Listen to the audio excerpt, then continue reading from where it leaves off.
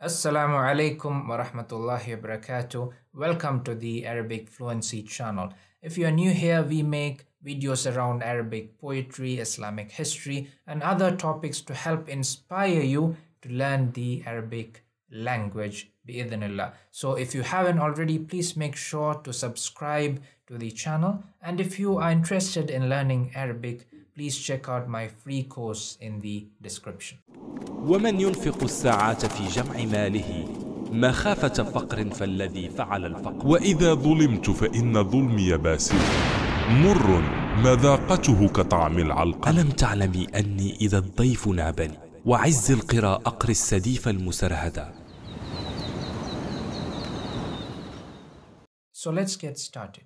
Why is it important for you to have a note-taking system? The Prophet Muhammad sallallahu alaihi wasallam said, "Qayyidul ilma bil kitab." Tie up knowledge by writing it down. Our brains are designed to have ideas, not to hold on to them. It is extremely easy for ideas, information, and knowledge to be forgotten and thereby lost forever. Having a reliable system to record, organize, and recall knowledge when necessary is critical. Realizing this caused me to look for the best note-taking system. The best system that I have come across is the Zettelkasten, which is the German for notebox. It was developed by the German sociologist Niklas Luhmann, who built an impressive personal knowledge system which allowed him to write 70 books and 400 articles during his academic career. His knowledge system was so efficient and beneficial that others continue to benefit from it to this day. So what is the Zettelkasten method? The basic idea behind the system is that you write down concise notes on small index cards from what you read, hear, or think about. On the back of these cards, you can also put additional thoughts and comments. Later, you go back to these cards, ideally within a few days, and develop them into permanent notes. For recalling them easily later, you will also need to index them and try to find links with other notes. For my personal system, I have tried to simplify this method and make it digital for easy access. Now let me show you my system in depth. The first step is to capture the information.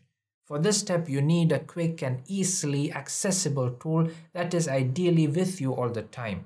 This can be a simple notes app on your phone. I would recommend, if you're on iOS, an app called Drafts, or even the native notes app on the iPhone. For Android, you can use the native notes app again, or something like Google Keep. For this step, you should be recording any information that you'd like to remember in a few summarized words. The second step is to tag and organize these notes. Correctly label and organize the notes into broad topics so that you can find them easily. I use general labels like reference, learning, and ideas.